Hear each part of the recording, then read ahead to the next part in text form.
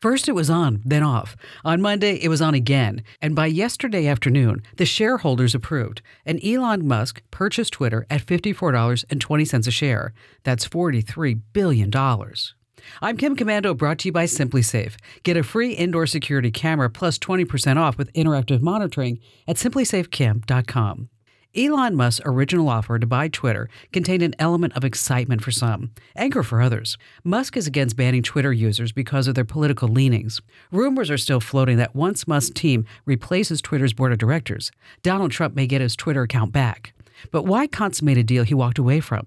Was it the threat of Twitter's board taking him to court? Perhaps. That would have been a lose-lose for both parties, as Twitter's true number of real users would have had to be made public. In the end, Musk got Twitter for $1 billion less than what he first offered. Be sure to get my new daily podcast. It's great for walks and drives. It's about 30 minutes, called Kim Komando Today.